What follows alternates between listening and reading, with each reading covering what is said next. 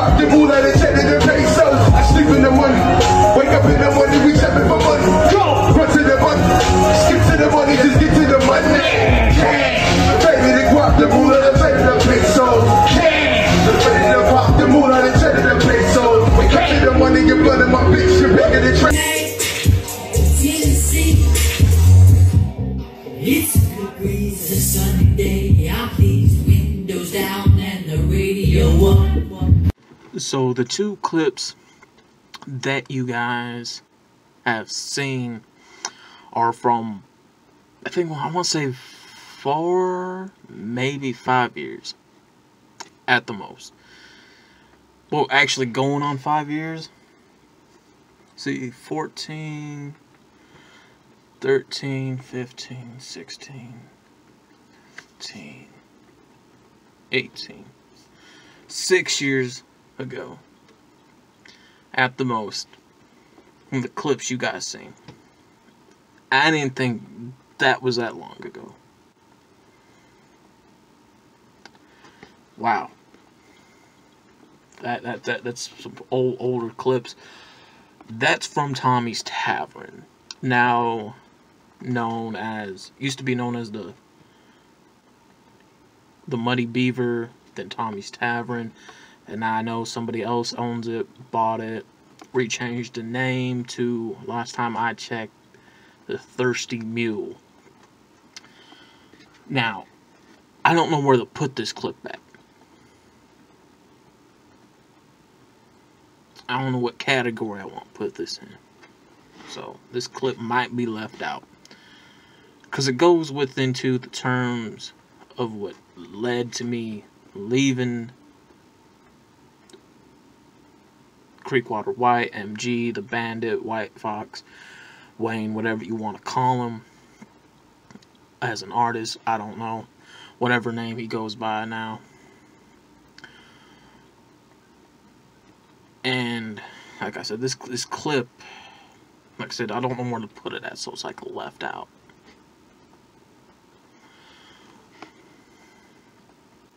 And I guess this kind of goes into being a snake and backstabbing, but at the same time also exposing the other side of it, which was going on at that time too. So the first clip was with the Columbia cartels, and you had Wayne at the time that was going by Creekwater White. I let him borrow the vest that you guys seen had on. That vest is packed downstairs. It's falling apart, it's getting old. I had that thing for a long time. I did a lot of crossbow shooting with it, just in the woods a lot. So it's falling apart, so I had it packed downstairs. He's performing, and I remember during this time,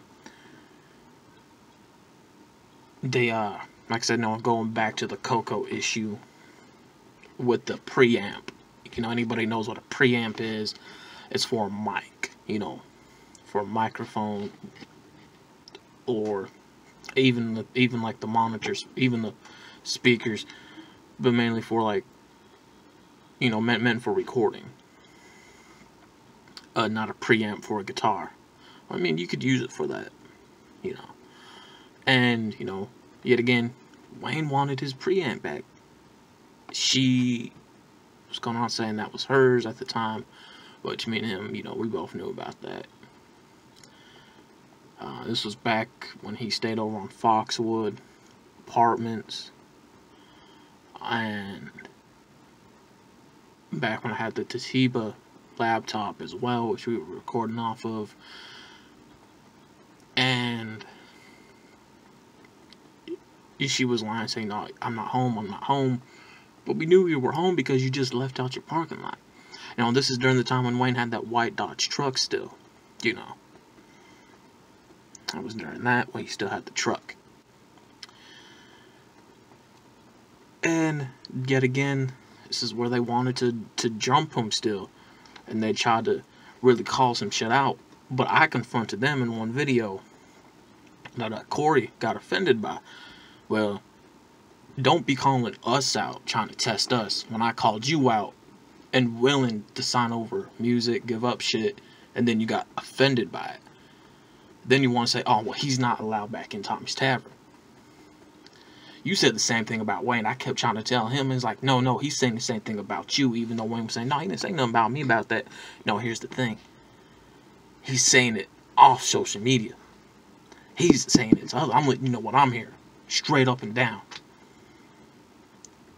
Because, guess what? They hired him to, they say, you want to come perform at a show? Yeah. Then the Columbia Cartels. During that night, we got prepared because word was going around that all the white performers that want to start some shit, so fuck all them, keeping it straight 100, right? To me, the only straight one out that whole bunch is Reese. That's it. But everyone else wanted to jump Wayne because they figured, they figured since I was kicked out of there that he was going to be by himself, so they were going to get him.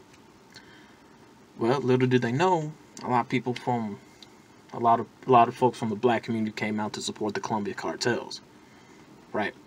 So they were there. So it got overran. I think a lot of people from the East. So a lot of the other white people, left. Some stayed. A lot of the ones that wanted to jump Wayne, especially, just decided to chill out back until it was time for them to perform. Well, I was there at Tommy's Tavern. I was outside in Wayne's truck, seat pulled back, laid back. I had some homemade shanks with me because, Wayne was texting me. The plan was to get me on stage for a hype man as well. For a hype man, this, he was texting me. He's like, I'm gonna see if they're there. If they're not, I'm gonna have you come inside, come on stage as a hype man. You performing with us. They have to let you on. It's like, okay, they're there, so just stay in. But the plan was like, hey, they were gonna try to get you outside or inside the building, wherever it was, maybe even after the performance hours at the most. So I was waiting on word or something to pop off to where even the Columbia Cartels know, because we were all at Wayne's place at the time anyways. Now during this performance, this was at the trailer, which Wayne stayed in, over on a Woodland Trailer Park. So I forgot to throw that in. So we were there that time, told them what the plan was, so just in case something popped off in there while there's people in, or even after, even in the middle, somebody was supposed to come and get me, and I was going to go in and take care of business. So a lot of the people that wanted to get at him, their lives were at stake that night, straight up and down by me. I was going to kill one of y'all motherfuckers, real talk. So I was there. Now, going back to this other clip that you guys seen, you guys see the guy in the red shirt, the hat with the bandana pole face. That was me. Yet again, this is still during the time where, oh, you can't come in Tommy's Tavern because I called him out for trying to get at Wayne like that, for trying to set him up. So I went in there and I performed. I played the guitar. This guy playing the guitar. I was that guy playing the guitar. So guess what? I performed at your shit. Now it's almost 6 years later, or 6 years now. Good luck trying to file for property trespassing because it's old. It ain't gonna fall through in court. And the plan was just, okay, let me play, get this session over, and leave. Like, that was the deal as well. So I did that. But leading into this is why I think it's some snake stuff, because I still see that you're still friends with them. That you still have some communication with Corey. After all the stuff that we've been through with that. I feel like that's some snake stuff. Like, that's some backstabbing snake stuff. That lets me know that's also Two-Face. So you were down with him from the get-go, which made me think if I stuck around a little bit longer, that would have been a setup to try to get me dropped. And that wouldn't have ended well for that side. Not for me, because I would have took care of some shit if that were to happen. Your guys' lives would have been straight up ended. I'm not the one to fuck with on that. That's how I see it, is that if I would have stayed longer, there would have been a setup with me, which would involve them and Wayne trying to get me. Because you were still talking to him behind my back. Even though I put myself on the front line for you, making sure nothing happened for you. So them clips, they have a lot of history behind them. Real talk. But in the end, I feel like, man, that was some snake stuff, because you still want to talk and be cool with the people that wanted to hurt you and wanted to be two-faced about it with me, the person that protected you, make sure nothing happened. So like I said, this video might be left out because I don't know where to fit it, but it's a good bonus clip video, and I'm out.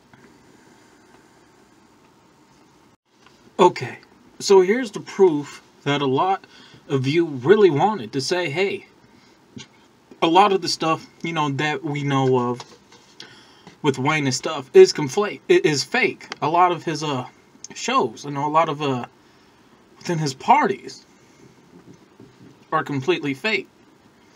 His bookings within the shows that I'm gonna be doing this, the ones that you see that were advertised before but never shown, and when getting called out about it, you know, going back to the little white situation, keeping it real, you know, Little White and his cousin got in trouble for booking fake shows, ripping off venue spots, if I remember correctly. But you got rid of the video that she's like, hey, the show at the whatever's canceled with the Little White show, it was a scam. Yeah, they were scamming people.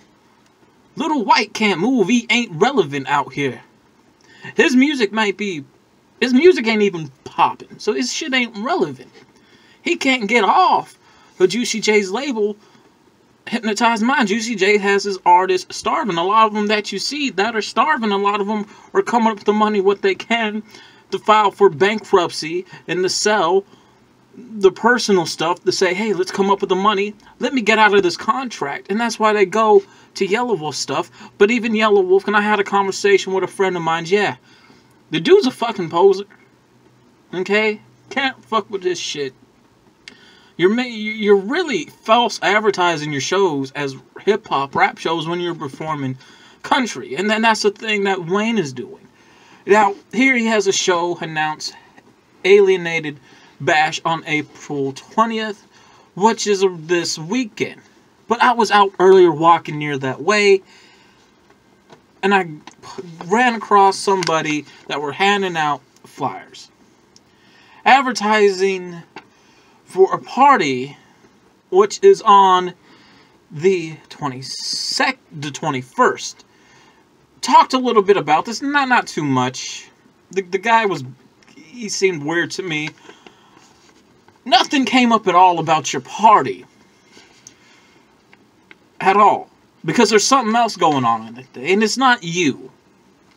And you're definitely not having anything up on the weekend. So you're definitely doing a fake false advertisement show. However, you might be going to this just to show up to get a good time in. And I'm going to show you guys this. This is what was handed out today. I'm going to let you guys look at this. And I'm going to read it to you. Understand? You know, Hotman Entertainment and Old Stockyard End presents The Best Party. Album released and friend showcase. It means they're showcasing somebody right now to get them out there. This seems like a little bit of a rock type of thing, not really hip hop. And the guy that handed it out, he looked kind of like Shaggy from Scooby-Doo a little bit. Mixed with somebody who we know used to call himself Rabbit, or real name Kyle Johnson. He had like a blue lumberjack jacket on, a gray type of vest, a type of deal. You know, who handed out And he was handing these out over at the a gas station down there along the way and everything like that. And this happens, you know, on April 20th with, you know, 813 S Garden Street, free shots. Show starts at 9. I'm going to let you guys look at this again. And yet again, some of the conversations where it was like, no, there's nothing happening upon the 20th. Something else is going on. It doesn't involve Wayne. And he knows about the bandit. Well, he heard of the party and shit. But your shit ain't obviously going on. So it goes to show, yet again, you're going back to doing some of the fake shit is the reason why, you know, my business, I will never fuck with you again with the business aspect of getting shows booked. So, I ended up getting this. This is, you know, I'm not going to it. This is on some bullshit. You know, I don't fuck with the country shit. I don't fuck really with the rock shit like that. Especially when you want to mix it in with rap or whatever and really advertise some shit and say, hey, I'm blah, blah, blah. Sucker shit, okay? This is just bullshit. It's what you're on. You know, I'm not really fucking with it. I would never want to be booked for a show for you. I would never want to be even an opener for you, though. I'm not going back to the bullshit. Let's keep it real. But this just goes to show, bro, you really have nothing really going on. You already had your party. You're not getting booked again for another event. You got to let these people do it. So it's obvious that your shit ain't going on. Not this weekend, no. I'm calling it out. And proof right here, like I said, the guy that handed it out, he looked like Shaggy from Scooby-Doo. He looked like Shaggy, okay, from Scooby-Doo. Okay, he looked like Shaggy from Scooby-Doo. I don't know what else to put it. And here's the thing. If you take a look at some of my videos, and I found a little bit more footage of me doing some performances. If you take a look, yeah, I've done a few shows. I don't have a lot underneath my belt, but it's enough to say, hey, I've done some things. And there were some shows that I may have done that weren't captured, that weren't recorded, and if they were, I didn't know. I can't find them. Just like I probably got some old VHS tapes when I was in a dance group, performing. So yeah, I got something on me to say, hey, in the show, you know, this is my thing, what I do, followed up by some of your footage where you're making it seem like, oh, I never performed at the Stockyard Inn before, when clearly you have. If you guys go on his old IG page, okay, if you guys go on his old IG page, White Fox, or the official White Fox, or something like that, rather that or another, and matter of fact, I'll just post the pictures at the end of this video, to show you guys he performed there. And if you guys take a look at how the stage looks, and then go back to one of the previous videos from his performances just past, it will show to say, hey, oh, well, you performed there before. And matter of fact, I'll even record a little bit of the footage for that to put it in the video, along with my footage when I performed there, to show that you performed there. You know, going back, I also feel like you were just left out and completely jealous of the business that went on about 5 years ago, and now 5 years later. With me and Jay, who got the business done, we got it done in like 5 or 10 minutes, and you opened his mouth to him, and then I didn't hear from him since. Then the show didn't go through, and then it ended up closing down because you opened your mouth, and all he wanted to know if we wanted our pictures up on the flyer. That's all he wanted to know. So you don't make it seem like you didn't perform there before. You clearly did. Matter of fact, we done our first little, you know, I can't think of the band's name. They're your parents' friends. The dude, it's an older guy, you know what I'm talking about. He has his own band. Scotty Martin Band. They were generous enough to say, hey, I'm going to let you two boys on here to do this song that you guys want to do. And we did.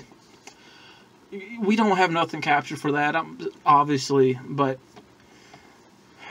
don't make it seem like you didn't perform here before when you clearly have. And going back yet again, it looks like you're going back with your bullshit, saying, hey, this is something I'm doing, but you're not, because I just showed the damn flyer that was handed out to me by a guy that looked like Shaggy from Scooby-Doo, looked like a mixture of Kyle Johnson. He had a blue lumber jacket on with a vest. Gave off a weird vibe. I think the guy was actually on drugs from what it looks like and shit, you know, whatever, but miss me with the bullshit. Miss me with the bullshit, because, yet again, you always do this. You get on the right path. Because I'm not hating on you for the fucking shows, but when you get on the right path, then you start doing the fuck shit again, and you wonder why you got a bad reputation. And before you say shit, before anybody say shit, why don't you do more shows? You gotta understand something. A friend came by yesterday, and we hadn't talked for a while.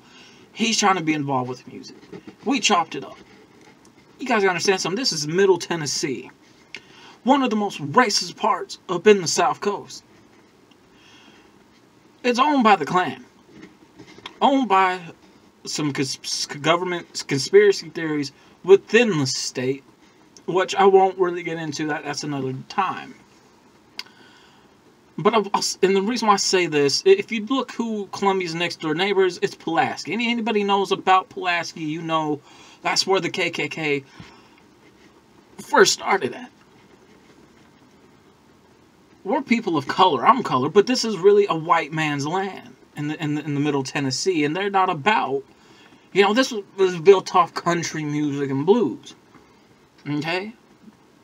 They're not about a person of color with rap, hip-hop, pop music.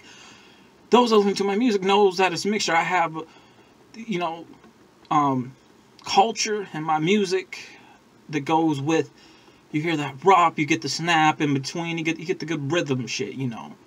Anybody listen to my music, you know what I do and what I give. The same thing with these lot of artists down here. There's no really clubs really down here to perform. The Sky Bar ain't doing good. You know, there was a talk about that, and I know some people that may work there are going to try to defend and seem like some other shit like, hey, this isn't what's going on. Fuck what everybody else is saying.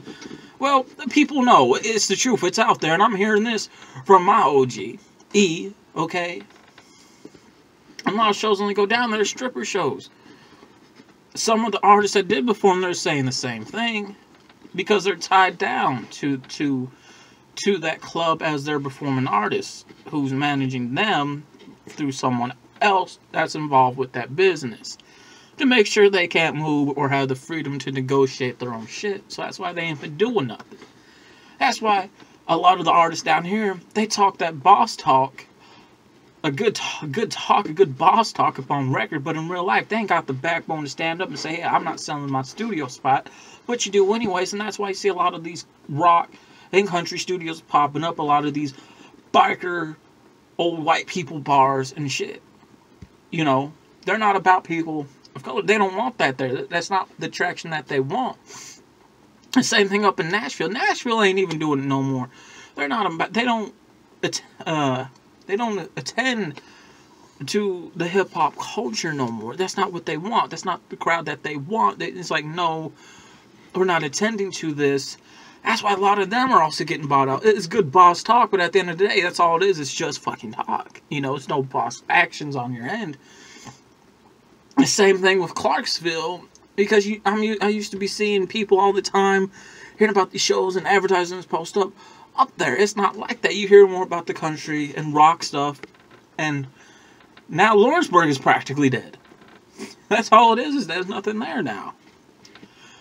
So why? And because of that, you know, is, yeah, a lot of what I do and several others, why we can't get booked. Trying to get out of state, that's costing more money, because you got to worry about gas, food, where you're going to stay, plus money to put back into the next show at the next venue spot. Because there's two different pays. Your front pay, what you get when you show up, and then your back pay after the show, which is the people that pay to get in, right? Or the CD pay. I'm getting sick. Right? Then you have to have CDs made up, constantly keep you stocking, and that costs money. So it's hard for a lot of us who do the actual street music. The people of color, they can't get booked down here. They're not about it. But you false advertisement your shows, and I think that's why you got in trouble. That's why you got in trouble the first place, because you said this is a rap show, whatever, but you're performing country. No one showed up. Word got out. You know, you paint your own bad reputation by how you do things on your actions. Now that you're trying to get booked here and there, you got to think smarter. Like, hey, people are really listening to your music and questions like, you don't do rap. This is country. This is rock. You have a little bit of a band and have that country rocky sound with that music. Yeah, they're going to book you down here, and that's the only reason why you're getting booked. Because you're doing country music. But online, what you're also doing is consider clickbait. Clickbait music, which is now getting to the point where they're starting to crack down on that. But if you but you said you're looking for rappers. You're looking for artists. Where's all my rap hip-hop artists here in Columbia? I hate to tell you this, we don't fuck with you. Because you're going back to the bullshit. Again, you're going right back into this bullshit of saying, hey, let me false advertisement this. I'm not looking for rappers. But once this, it's the show day, it says, hey, false advertisement, it's really country. Can't be doing that shit, okay? But I'm going to show you guys the pictures. Yeah, he had performed at Stockyard and performed. He has performed there before in the past. This ain't his first time. Plus the video of me when I performed there, and you guys. And I'm also gonna get some little bit of clips of the video when he performed for his release party for the House of Blues. And I want you guys to look at the background and you say, whoa, that's the same place 5 years ago when they performed there. So it's not his first time. So yeah, you don't have nothing going on this weekend from April 20th to April 21st. Okay, yet again another false show. Just take a look at the background and pay attention. Just take a look at the background. Okay, this is from his release party. Just take a look at the background. Okay. Pause right here. Okay, before I press play, just take a look at the background. This is the performance at the Stockyard Inn 5 years ago. The same stage, same background, and everything. Just got to take a look. You see, like from the previous video, and I'll even go on his old Instagram page and show you guys he performed there before, and it's not his first time. I'll find it.